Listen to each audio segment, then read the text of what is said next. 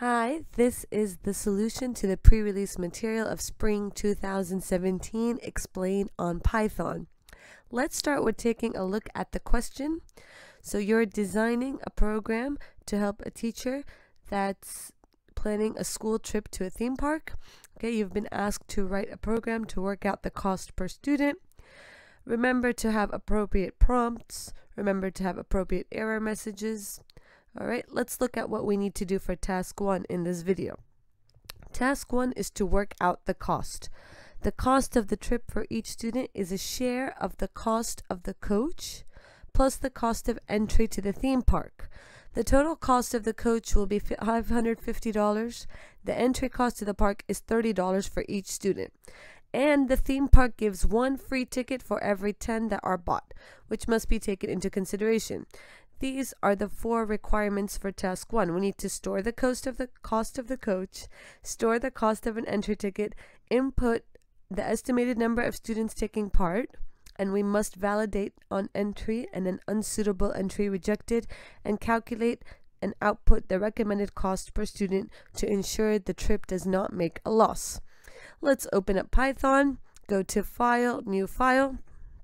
I'll start with a comment. This is the solution to task 1, work out cost. Okay. The first thing it said is store the cost of the coach. Coach cost equals $550. The second thing is store the cost of the ticket.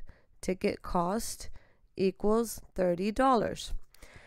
Now we want to input the number of students taking part. So we're going to say number students equals int input. You need to take the integer function of the input, enter the number of students. Okay. Now, because we're going to validate the number of students, don't forget to close the int function and the input function. Now, because we want to validate, we're going to use the while loop.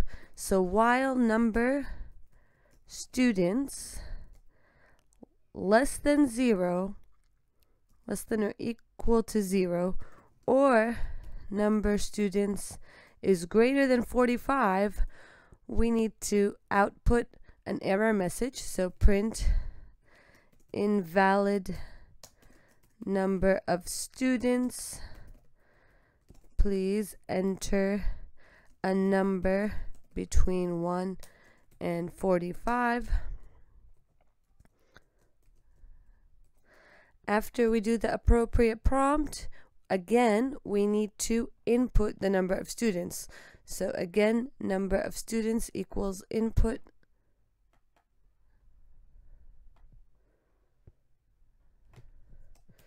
number of students equals int input enter the number of students. Okay. All right, now we're finished validating the number of students. After this, we're sure we have a number of students that's correct. Let's calculate how many free tickets we're going to get. Free tickets is equal to the integer of number students divided by 10. So for example, if I have 35 students going and I divide that by 10, that's going to be 3. The integer is 3.5. The integer part is the 3. So it's going to give me 3 free tickets. All right, now I know how many free tickets I have. Now I want to calculate the total cost of the trip. So I'm going to say total cost is equal to the coach cost. Okay, that's a constant, plus number students minus the number of free tickets. Okay, and that's going to be multiplied by the ticket cost, which is $30. Okay, so this should be 550 plus the number of students minus the free students times $30. Okay, now we want to know how much each student has to pay. So cost per student is equal to total cost divided by the number of students going on the trip. Okay. Now we're going to print, you know, the cost per student is cost per student.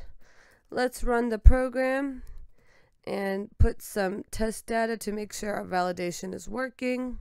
All right, let's try it. Task 1. Okay, I'm going to enter -50.